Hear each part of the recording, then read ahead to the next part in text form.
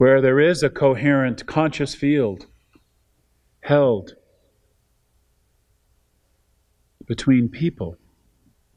There's the work of creation and in all the practical ways that we create together.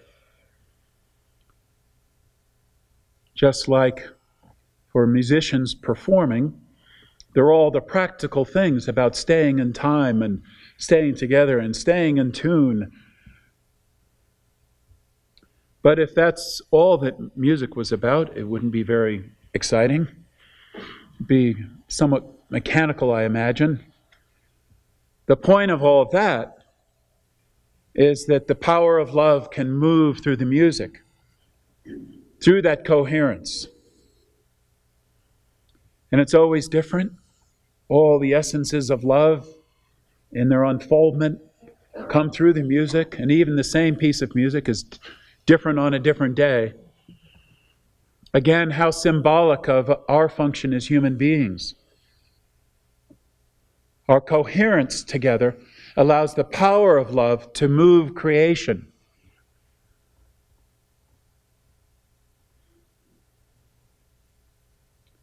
The patterns of creation for us as human beings are actually so essentially simple.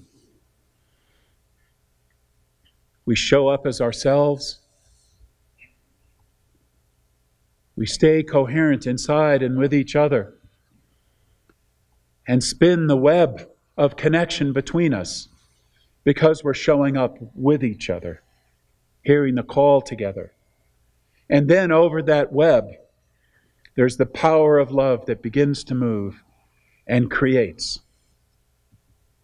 It creates in our immediate field, and it resonates out into a larger field, beautifully and wonderfully.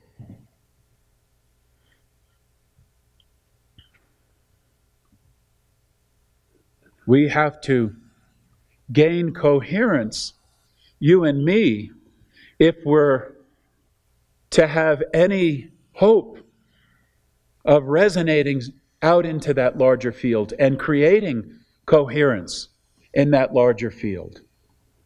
If we're to bring the call of love into that larger field, our immediate field, the immediate field of you and me, has to get clear and coherent. Showing up as ourselves, allowing the higher dimensions of our being to be here and express, to take us over. We get coherent one to another. And we get to participate together in the intimacy of being and the intimacy of creation together.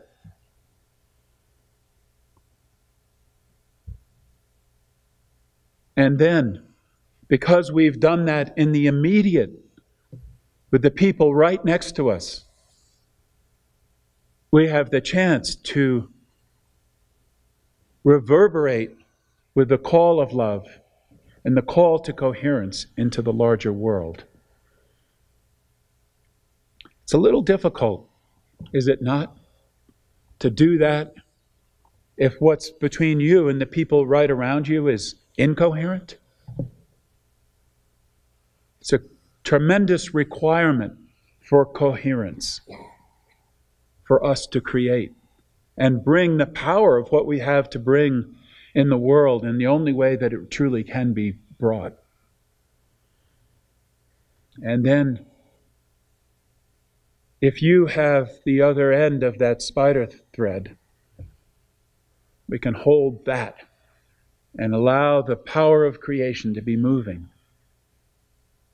in between you and me, and with every person in our life.